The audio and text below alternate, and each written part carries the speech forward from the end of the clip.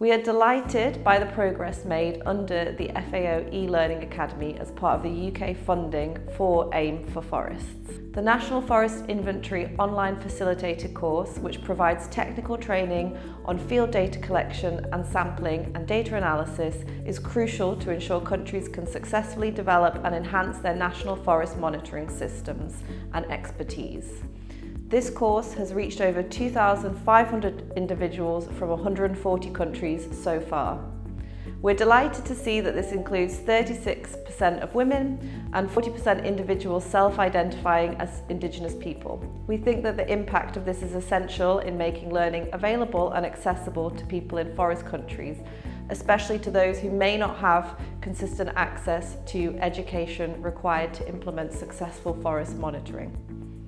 We are also pleased to see the enthusiasm for the e-learning series, Forest Monitoring for Climate Action, which provides the opportunity for users to complete self-paced certified courses on key technical topics such as measurement, reporting and verification for environmental integrity and institutionalization of forest data. We hope that these courses will continue to build lasting capacity within our partner countries.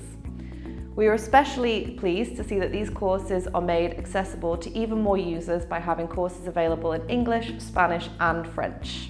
The e-learning series produced by the FAO e-learning Academy will be a tool that we hope will continue to grow and support further individuals to address the challenges in developing, implementing and maintaining successful forest monitoring systems.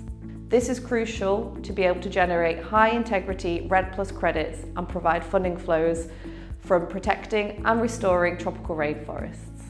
The e-learning series provides technically accurate and accessible educational materials, providing learning and development as well as technical capacity. As donors, we have the role of promoting the e-learning materials across our networks, as well as using technical expertise to upskill ourselves and the policymakers in the forest space to ensure that policies are aligned with the needs of forest countries and the local context. I would encourage other donors that are considering supporting the FAO e-learning Academy to provide funding for further courses or by simply disseminating the materials across their networks to raise the profile of the FAO Academy.